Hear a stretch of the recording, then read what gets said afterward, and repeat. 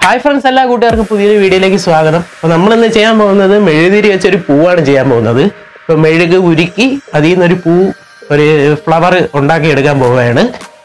അപ്പോൾ ഇത് നമ്മുടെ ടിക്ടോക്കിലൊക്കെ വീഡിയോ ഒക്കെ വൈറൽ ആയിട്ടുണ്ട് ഈ മെഴുകുതിരി വെച്ച് ഉണ്ടാക്കുന്നത്. അപ്പോൾ അത് കണ്ടിട്ടില്ലാത്തവർക്ക് വേണ്ടിയാണ് ഈ വീഡിയോ ഞാൻ ഇന്ന് ചെയ്യുന്നത്. അപ്പോൾ നിങ്ങൾ മെഴുകുതിരിയൊക്കെ വെച്ച് ഇത് വീട്ടിൽ നിന്ന് ട്രൈ ചെയ്ത് നോക്കണം. അപ്പോൾ കൂടുതൽ പറഞ്ഞ സമയം കളയുന്നില്ല, നമുക്ക് വീഡിയോയിലോട്ട് പോകാം. അപ്പോൾ നമ്മൾ ആദ്യം എടുത്തിരിക്കുന്നതെന്ന് പറയുമ്പോൾ ഒരു ചെടിയുടെ ചെറിയ കൊമ്പാണ്. നമ്മൾ ഇതിലാണ് നമ്മുടെ പൂ ഡിസൈൻ ചെയ്യാൻ പോകുന്നത്. അപ്പോൾ അതിന് വേണ്ടിയാണ് ഇത് എടുത്തിരിക്കുന്നത്. ഇനി നമുക്ക് എടുക്കേണ്ടതെന്ന് പറയുമ്പോൾ കുറച്ച് ക്രയോൺസ് വേണം. അതായത് നമ്മുടെ പൂവിന് കളർ വരാൻ വേണ്ടിയിട്ടാണ് ഈ ക്രയോൺസ് ഉപയോഗിക്കുന്നത്.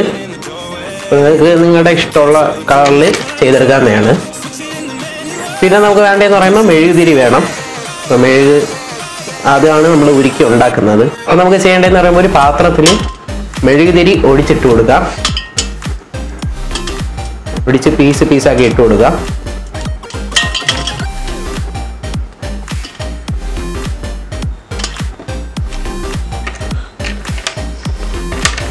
ഇനി നമ്മൾ ചെയ്യുന്നതെന്ന് പറയുമ്പോൾ നിങ്ങൾക്ക് ഏത് കളറാണ് പൂവിന് വേണ്ടതെന്ന് പറയുമ്പോൾ ആ ക്രയോൺസ് എടുക്കുക, അത് പൊട്ടിച്ചിട്ട് കൊടുക്കുക. ഇനി നമുക്ക് ചെയ്യേണ്ടതെന്ന് പറയുമ്പോൾ ഒരു പാത്രത്തിൽ വെള്ളം തിളപ്പിക്കണം, ചൂടാക്കാൻ വെച്ച് തിളപ്പിക്കണം. നമുക്ക് വെള്ളം തിളയ്ക്കുന്നവരെ നോക്കാം.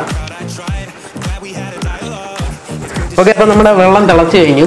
ഇനി നമുക്ക് ചെയ്യേണ്ടതെന്ന് പറയുമ്പോൾ നമ്മൾ ആ ഇട്ട പാത്രം ഈ വെള്ളത്തിൻ്റെ മേളിലേക്ക് വെച്ച് കൊടുക്കുക. വെച്ച് കൊടുക്കുമ്പോൾ നമുക്ക് അവിടെ കാണാൻ പറ്റും നമ്മുടെ മെഴുക് ഉരുകാൻ തുടങ്ങിയിട്ടുണ്ട്.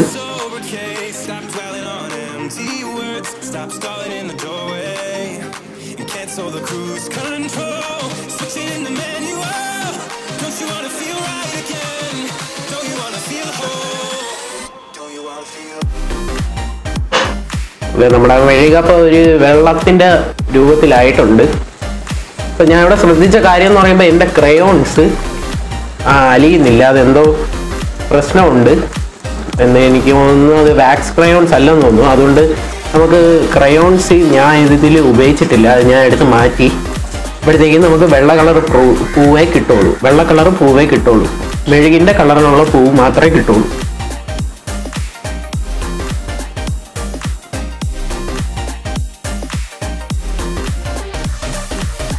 നമ്മുടെ മെഴുക് മൊത്തം ഒരുക്കി നമ്മൾ ഈ ഒരു ആകൃതിയിലൊക്കെ എടുത്തു. അപ്പോൾ നമ്മുടെ ആ തിളച്ച വെള്ളത്തിൻ്റെ മുകളിൽ തന്നെ നമ്മളിത് വെച്ചേക്കണം. അത് പെട്ടെന്ന് കട്ടിയാവാതിരിക്കാനാണ് അങ്ങനെ ചെയ്യുന്നത്. ഇനി നമുക്ക് എടുത്തിരിക്കുന്നതെന്ന് പറയുമ്പോൾ നമ്മൾ തണുത്ത വെള്ളമാണ് എടുത്തിരിക്കുന്നത്. അതായത് ഐസ് വാട്ടറാണ് എടുത്തിരിക്കുന്നത്. വെള്ളം നല്ല ഫ്രിഡ്ജിൽ വെച്ച് തണുപ്പിച്ച് എടുത്തിരിക്കുകയാണ്. അതൊരു പാത്രത്തിലേക്ക് ഒഴിച്ചു കൊടുക്കാം.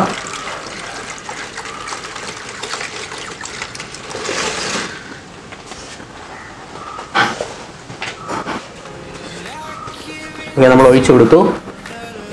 ഇനി നമുക്ക് ചെയ്യേണ്ടതെന്ന് പറയുമ്പോൾ നമ്മൾ ആ എടുത്ത മരത്തിൻ്റെ അതായത് ആ ചെടിയുടെ കൊമ്പെടുക്കുക. എന്നിട്ട് നമ്മുടെ വിരൽ പൂവിൻ്റെ ആകൃതിയിലാക്കിയതിന് ശേഷം തണുത്ത വെള്ളത്തിൽ മുക്കിയിട്ട് പിന്നെ നമ്മുടെ മെഴുകിൽ മുക്കുക.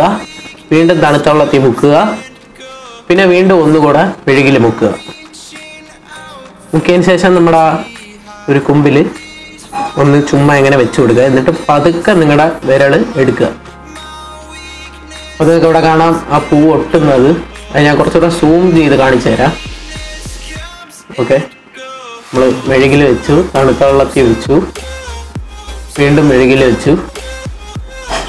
എന്നിട്ട് നമ്മുടെ മരത്തിൻ്റെ കൊമ്പിലോട്ട് വെച്ചു കൊടുക്കുക. എന്നിട്ട് പതുക്കെ നിങ്ങളുടെ വിരലെടുത്ത് കഴിഞ്ഞാൽ അതവിടെ ഒട്ടിയിരുന്നോളും. ഓക്കെ, നമുക്കങ്ങനെ മൊത്തം ചെയ്തെടുക്കണം.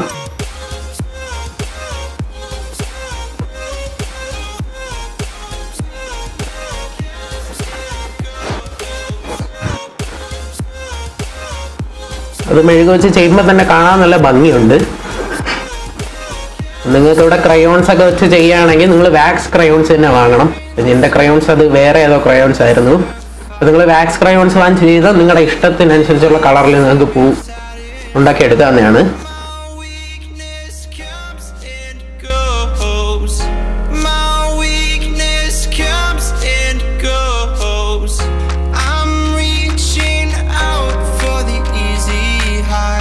Please fortify this strength of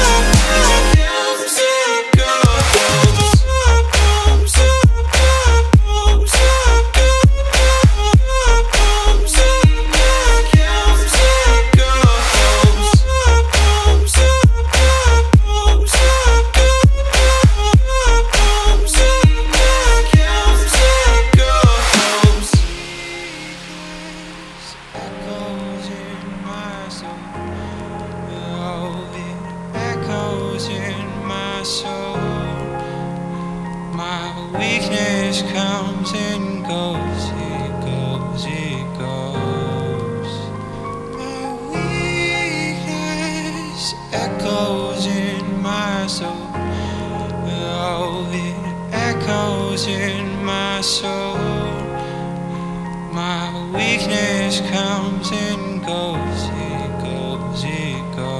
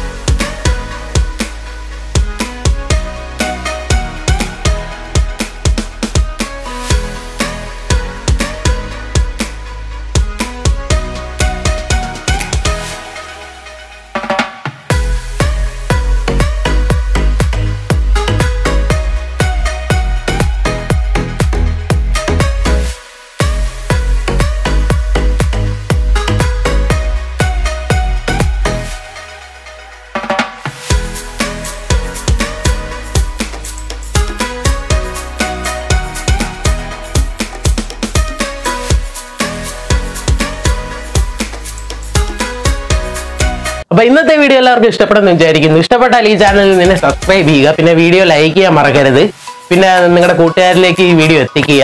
അപ്പോൾ നമ്മുടെ മെഴുകുതിരി വെച്ച് നമ്മളൊരു ഭംഗിയായിട്ടുള്ള ഒരു ഫ്ലവർ ഉണ്ടാക്കിയിരിക്കുകയാണ്. അപ്പോൾ നിങ്ങൾ ശ്രദ്ധിക്കേണ്ട ഒരു കാര്യം എന്ന് പറയുമ്പോൾ നിങ്ങൾ തണുത്തോളം തന്നെ എടുക്കുക. എന്തെന്ന് വെച്ചാൽ നമ്മുടെ വിരൽ നമ്മൾ മെഴുകിൽ മുക്കുമ്പോഴത്തേക്കും അത് പൊള്ളാൻ സാധ്യതയുണ്ട്. അതുകൊണ്ടാണ് നമ്മൾ തണുത്തുള്ള ഐസ് വാട്ടർ തന്നെ എടുത്തിരിക്കുന്നത്. ഇന്നത്തെ വീഡിയോ ഇത്രയേ ഉള്ളൂ. ഇതിൽ നല്ല വീഡിയോസുമായി നമുക്ക് വീണ്ടും കാണാം. അതുവരേക്കും ബൈ.